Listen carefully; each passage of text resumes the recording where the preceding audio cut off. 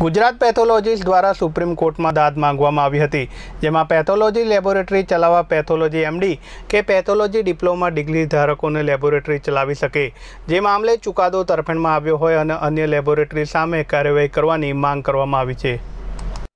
Gujarat pathology association દ્વારા supreme કોર્ટમાં દાદ માંગવામાં આવી હતી, જેમાં પેથોલોજી લેબોરેટરી ચલાવવા પેથોલોજી એમડી કે પેથોલોજી ડિપ્લોમા ડિગ્રી ધારકો જ લેબોરેટરી ચલાવી શકે, જે મામલે ચુકાદો તરફેણમાં આવ્યો હોય અને અન્ય લેબોરેટરી સામે કાર્યવાહી કરવાની માંગ કરવામાં આવી છે.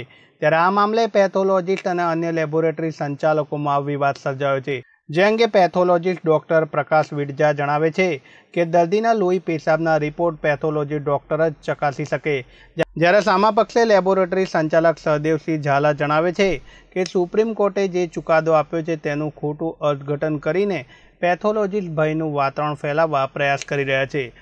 મોરબીમાં લેબોરેટરી ચલાવનાર પાસે ગુજરાત સરકારનું માન્ય સર્ટિફિકેટ છે ને કાર્યક્ષેત્રમાં આવતી કામગીરી જ કરવામાં આવે છે. આમ લેબોરેટરી મામલે વિવાદનો મતપૂડો સર્જાયો છે અને બંને પક્ષો પોતાની દલીલો કરી રહ્યા છે.